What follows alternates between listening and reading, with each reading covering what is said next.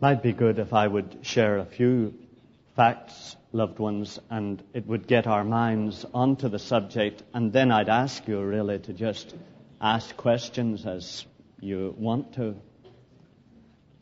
Most of us here in this room fall into one of three categories. Either we are people who do what we want. That is, some of us here just do what we want in life. We do what we want to do. We don't like the word amoral. We don't like to be regarded as amoral people. And we do like to look down on the people who involved themselves in Watergate because they were amoral. But actually, we are amoral. We do just what we want. And to that extent, we're for the moment happy in that. We just do what we want. Some of us here cannot do what we ought.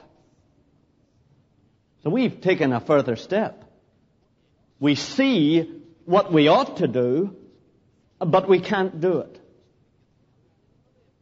So the first man is a natural man or a natural woman. They just do what they want. Doesn't matter what creator or any law wants them to do, they do what they want. The second man or woman is a man under the law. They know what they ought to do, but they can't do it. And they could say Romans 7:15 again and again, I do not understand my own actions.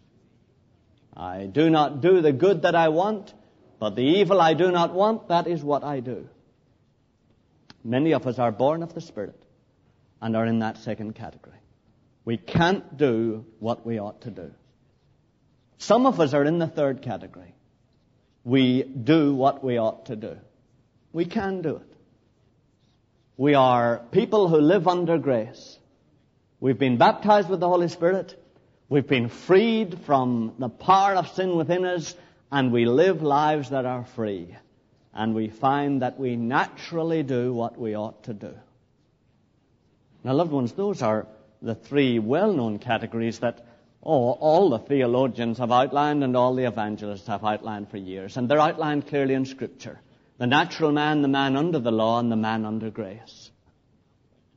Most of us here have at one time or are at the moment in the second category. That is, most of us have sensed that we're not what we ought to be. We're not doing the things that we ought to do. We're not living the kind of life that we ought to live. We sense that. We sense that we ought to be unselfish, but we can't stop being selfish. We sense that we ought to be patient, but we can't stop being irritable. We feel that we ought to be pure and clean, but we can't stop being impure and dirty. And many of us either have been or are in that situation. And we've tried to better ourselves by all kinds of methods, and we're still in a situation of defeat. And the thing has become exacerbated for most of us by the realization that our Creator Himself is unselfish and is patient and is clean and is pure and cannot admit into His fellowship any who are selfish and who are irritable and who are impure and unclean. And so what is a dilemma turns into despair for many of us. We say, yeah, I know what I have to be, and I know that if I don't come into that, I know my Creator can't have any fellowship with me, but I can't do anything. And it's then that many of us here have seen Jesus' death, and have seen that in a cosmic miracle there, the Creator of the world took these selfish personalities of ours, put them into a Son, and destroyed it in Him. And many of us have seen that that has really happened. That God has destroyed the self in us, that lives constantly for the lesser priorities of significance and security and success. And we realize that. Now, loved ones, do you see that transcendental meditation and the negation of self in Buddhism and all the other isms are human attempts to actualize in our lives that cosmic miracle that took place in Jesus? Those are all human attempts. Even our power of positive thinking is a human attempt to actualize that mighty miracle of the destruction of ourself that took place in Jesus on Calvary. Now, many of us try those methods and those techniques and find that it doesn't work, that somehow the miracle took place in Calvary, but it hasn't taken place in me. And it's then that we begin to see Jesus' words, the Holy Spirit will take of the things that are mine and make them real to you, and we see that only the Holy Spirit can make that miracle real in us. And we see that if we believe that, God will send the Spirit of His Son into our lives, and His Spirit will change us completely and will destroy this selfish heart inside us. And we see that, and we're so anxious to be rid, of those enslaving masters, that desire for success, that slavish greed for security, and that desire for significance among our peers. We're so anxious to be rid of those things. We're so sick of them that we determine, Holy Spirit, we welcome you into our lives. And we'll do whatever you tell us if you'll make this miracle real in us. And at the beginning of our conversion, we welcome the Holy Spirit in and say, we'll do whatever you tell us.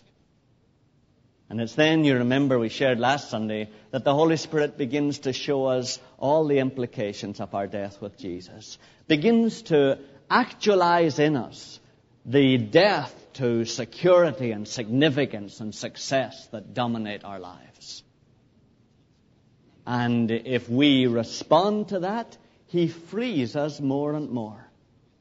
And He shows us the kind of life that He wants to lead us into. He wants to bring us into the kind of life that is outlined. And I think you should look at it, loved ones, just again in Acts 15 there. Acts 16. And the Holy Spirit shows us, look, if I'm going to make real in you this deliverance from self that took place in Jesus, our Savior, this is the kind of life that I want you to live with me. Acts 16 and verse 6. It's page 963. 963. And they went through the region of Phrygia and Galatia, having been forbidden by the Holy Spirit to speak the word in Asia. So the Holy Spirit explains, look, I want to be able to tell you where to go, where to spend your lives. I want to be able to guide you day by day and step by step. And when they had come opposite Mysia, they attempted to go into Bithynia, but the Spirit of Jesus did not allow them. And the Holy Spirit says, look, I am the Spirit of Jesus. I can deliver you increasingly from self and from greed and anger and envy and jealousy and impotence if you will continue to follow me wherever I lead you. And many of us do that. Many of us just walk right on, deeper and deeper into Jesus as the Holy Spirit leads us. And the Holy Spirit makes clear to us what His purpose for us is. And then we simply see that the Holy Spirit is able to give us the purity and the power to fulfill that purpose. And we walk on into the fullness of the Spirit. The Holy Spirit fills us completely. And we walk in freedom, deliverance from self, in complete victory. But many of us, when we see the full implications of Jesus' death, and that the Holy Spirit demands full control of our lives, many of us hesitate and then slip back from full surrender. Now, loved ones, I think this is the way we rationalize. At least this is the way I did it. The loved ones who are Catholics here, you do the same as the Protestants, just under different terms. You say absolute commitment and consecration is the job of the religious orders. If you want to give your whole life completely to God and rise into the highest realm of relationship with God, the only way to do it is to give yourself to a monastic order.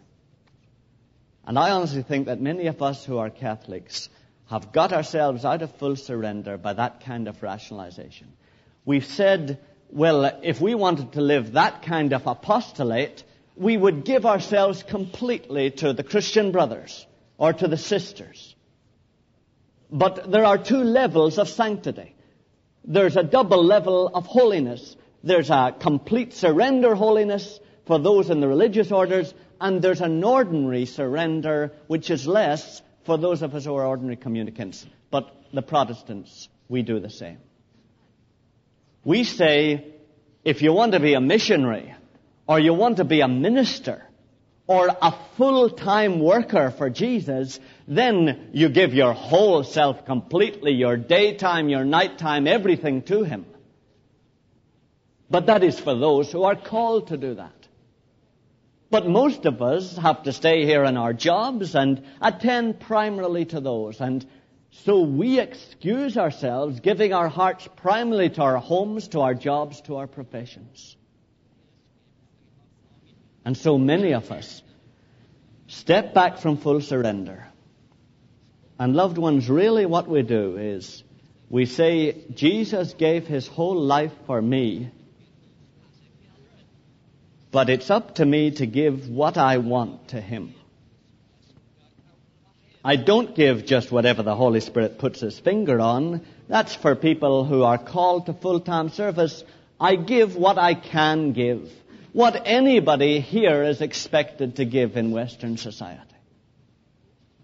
And so many of us go for that bargain basement approach to the atonement on the cross. And loved ones, I hesitate to say it, but I would suspect that huge numbers of us here are caught in that. And my heart goes out to you, because part of the reason is we've been deceived into it. I'm with you. I understand. I thought the same way. I thought, but you can't give everything to Jesus. Yeah, I can see you can if you're Mark and Becky and you're going to India. Well, there's a whole atmosphere there. I mean, sure, they can live on $200 a month. That's reasonable. That's expected in India. Anyway, they've got all of us behind them. So we can see how they can kind of make that full giving over. But we've got the bank to go to every day. We've got our children to come home to at night. We've got the vacation to think of. But loved ones, do you see what happens? We're putting all those things before Jesus. We are, loved ones. I press you on it. We're sinking into a group of people who have a double standard. One group says Jesus first, and His purposes, and the reason for His living here in the world, and then the home and the job and all the rest of the things. But loved ones, there's another group of us here, and you know what we're doing. I know because I did it for so long. We hear these words that come from places like this stage, but we automatically say, yeah, but that's impractical. It's my home first, it's my job next, it's my wife, my family, my children, their education, my future, and as much as I can do for Jesus. Now, loved ones, that's controlled surrender. That's why we're having trouble with anger and envy and jealousy and irritability and all the works of the flesh. That's why we're not baptized with the Holy Spirit. That's why we're not filled with the Spirit. Because we haven't given all. Because full time is not full time. Full-time service of Jesus is not being paid by a church or being paid by a missionary society or going to seminary or Bible college. Full-time is here, in there. That's full-time. Full-time is there. When I go into the bank each day, I'm not thinking primarily of pleasing the boss or of getting promotion, but my eyes are on Jesus, and I'm saying, Lord, here I am for your purposes this day. Whatever it costs me in reputation, I'm here for your purposes. That's full-time. Full-time is going to the supermarket, not with the mind caught up with how I'll do it and how I'll get what I want. But full-time is going to the supermarket. Lord Jesus, I'm here to do certain things, but I want you to use me this day. I want you to use me with the checkout girl. I want you to use me, Lord, if somebody knocks a box down off a shelf. Lord Jesus, I'm open. I'm available to you.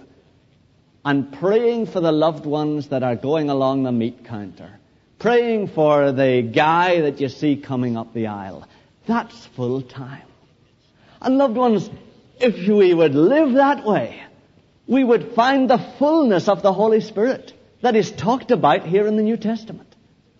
And we would not find ourselves as defeated Christians. But do you see that that's the distinction?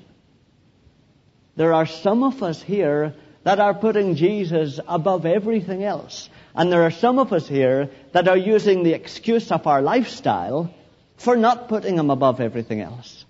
And we're in fact being preoccupied with our lifestyle. And that's why we're not baptized with the Spirit. That's why we're not filled with the Spirit. And Christendom is divided right across that line. Loved ones, some of us here are just carnal Christians. We're Christians who have gone so far in surrendering to the Holy Spirit, and then we've taken our life back into our own hands, and we now stage manage the whole operation, and we give a few crumbs to Jesus as we think we can afford them. And we've lost the full thrill and the full excitement of being freed from our own self-direction and self-motivation and being the slave of a supernatural spirit that guided Jesus in His lifetime. And many of us have sunk to being just carnal Christians. The Bible is full of the two levels, loved ones. Paul says, I couldn't call you spiritual, I had to call you carnal because you're not behaving like ordinary men. If you're jealous and envious, are you not behaving like ordinary men? And many of us, loved ones, have ceased long ago to listen to the Holy Spirit. And we're just carnal people who are no longer governed by the Holy Spirit and therefore no longer experiencing the victory of Jesus' death in our lives. And we keep not knowing what's wrong. And we're like the Galatians. We've started in the Spirit, but we've fallen back under the law. The law is things that people ought to do. And loved ones, hundreds of people like ourselves are filling churches. And that's our lives. We're preoccupied with what we ought to do. What's the best way to study the Bible? What's the best way to pray? How can I get victory over my anger? We're preoccupied with how-tos and do's and don'ts. We've started in the Spirit, but we're now ending up in the flesh under the law. We're like the rich young ruler. Jesus said to him, to get eternal life, you have to obey the commandments. He said, I've obeyed them all from I was young. What more must I do? Jesus put His finger on the one thing that expressed that man's selfishness and self-motivation and self-direction and self-management. Sell all that you have and give it to the poor. And the young man turned and went away sorrowful, for he had great riches. Some of us won't give up our Isaac, and we've held back. Now, loved ones, you may say, how do I then come into a place where I can be filled with the Holy Spirit? Renew your first love. Renew your first love. Go back to where you were when you first received Jesus' Spirit into your life. Remember what it was like when you first married or when you first fell in love. You remember how you used to discuss where you'd go? And you'd say, where do you want to go? And she'd say, no, where do you want to go? And you'd say, no, where do you want to go? And she'd say, where do you want to go?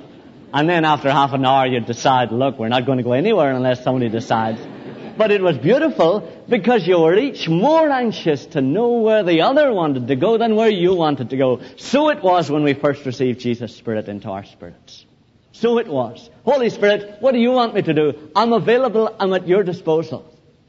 Then all the other things came in and the preoccupations. Are we going to be spiritual giants? Are we going to achieve this? Are we going to achieve that? And we got our eyes off that dear Holy Spirit and we started to manage the whole thing ourselves. Renew your first love.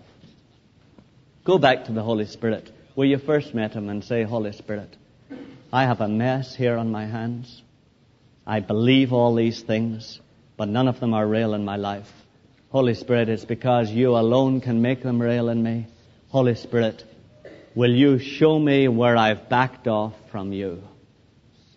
Loved ones, many of us can do it immediately. For many of us, it'll be a struggle.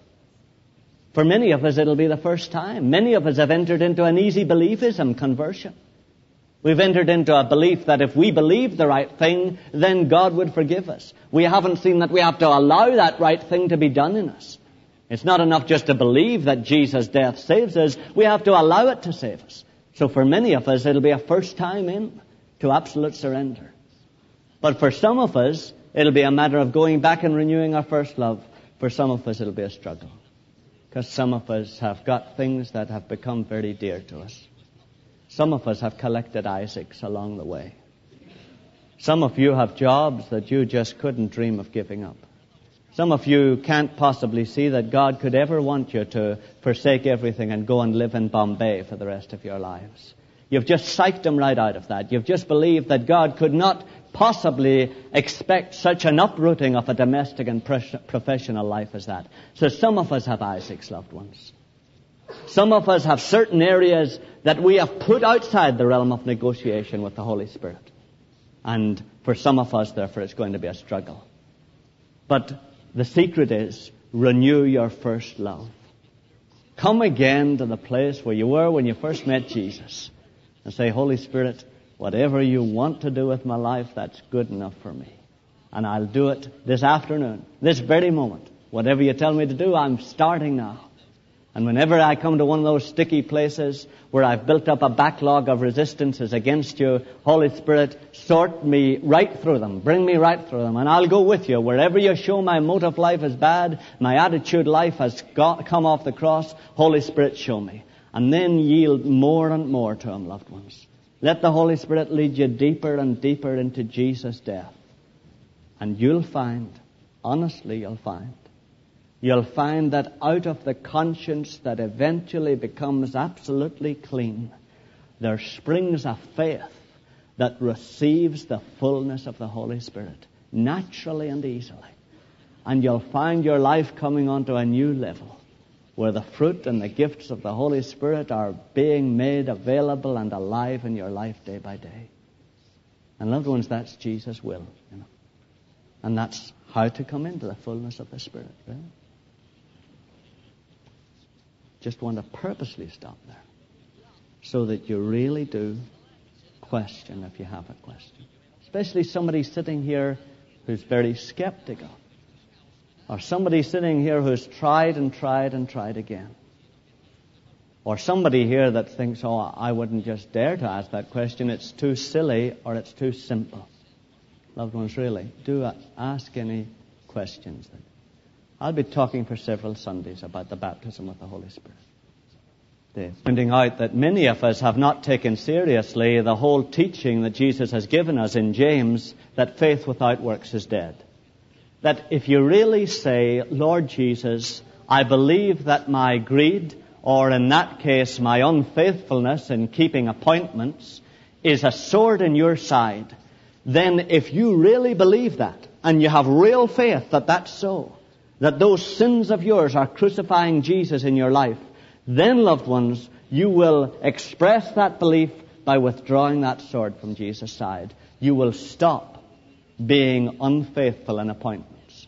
You will stop doing the things that hurt Jesus. In other words, faith, real faith, shows itself in the actions of your life. It shows itself in the changes you make in your own will. And many of us, of course, think faith is just belief. But faith is belief plus obedience.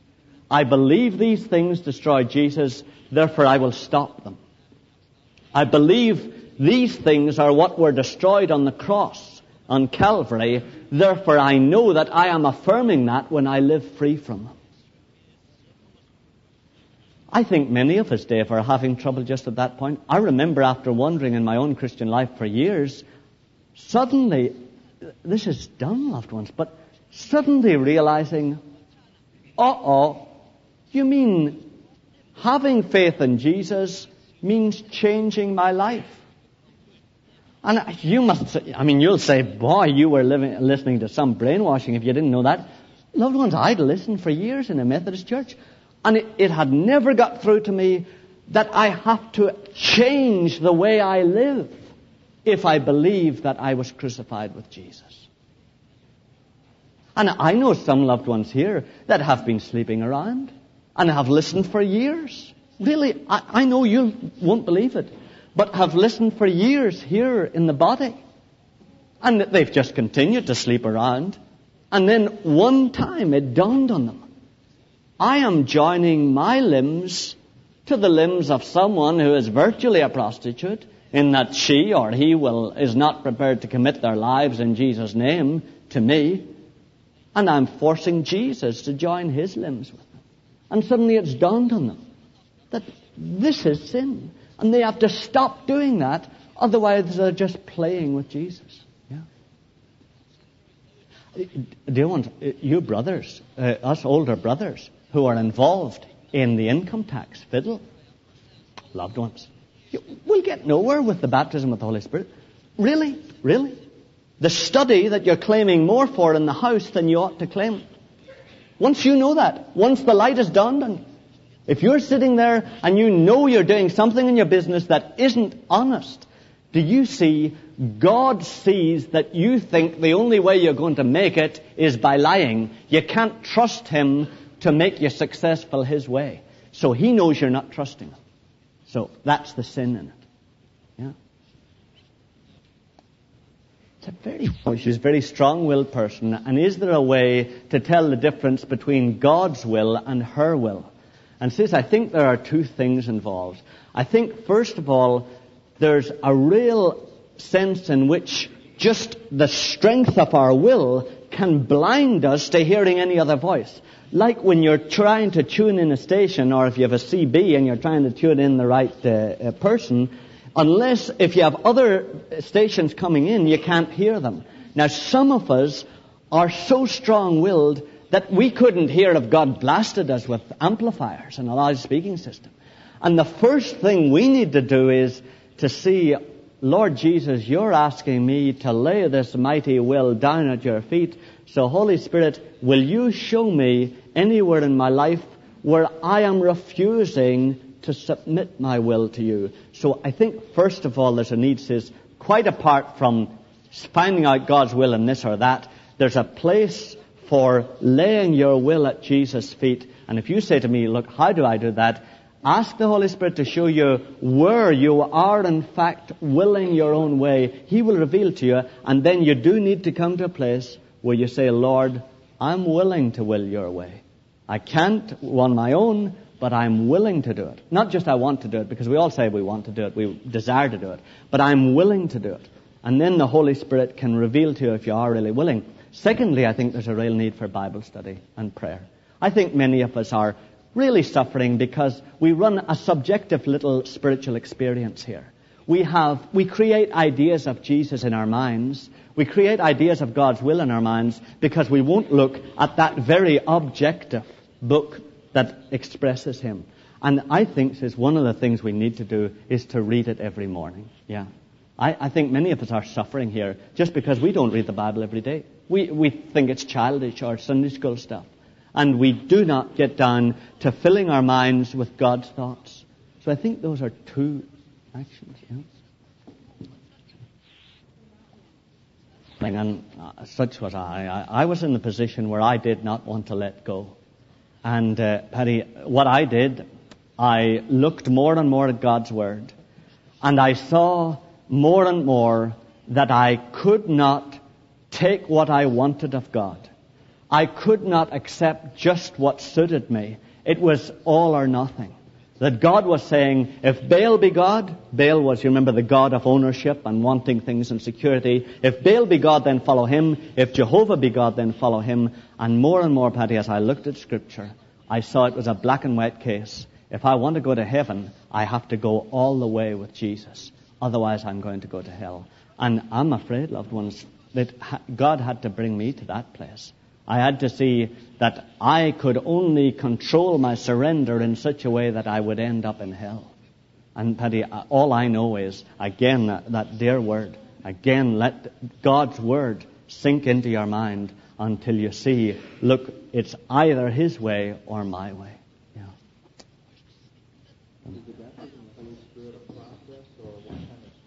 Is the baptism with the Holy Spirit a process or a one-time experience? And the baptism with the Holy Spirit is a one-time experience, and the filling with the Holy Spirit is a process that has to go on, it seems to me, every day. It seems to me each morning we have to come before Jesus and say, Lord, I thank you that I died with you 1900 years ago. Holy Spirit, I know that you have certain plans made for me this day. You're my master. But brother, I think it is important to see that for most of us there comes a time when we enter into a new realm of life, a new relationship with Jesus. And many of us maybe have only realized we've come into it after we've come into it. But there is a time where, you remember Jesus touched the blind man and he said, what can you see? And he said, I can only see men as trees walking. Many of us, I think, born of the Spirit, we can see spiritual things but just vaguely. And then the Holy Spirit begins to show us whole areas of lack of surrender in us, and we move into it, and Jesus touched the man a second time and the man could see clearly. Now I think there's a time when the seeing clearly takes place. That's why I think the baptism of the Holy Spirit is a definite, instantaneous experience. Now it can be preceded, loved ones, by lots of struggling and lots of surrenders that are partial. And it can be followed then by many more surrenders. But there is a time when we come free from self, loved ones. Yeah.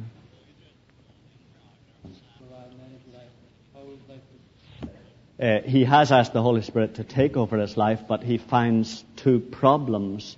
And one is that he often wants to take over his life again. And secondly, that when he asks in communion for the Holy Spirit to show him what he needs to surrender, he is not able to see it. And I think they're both, Jim, in a way, symptoms of the one problem that you are still trying to manage. And I think many of us come to a level of surrender that isn't deep enough. The Holy Spirit deals with us in regard to our professional lives.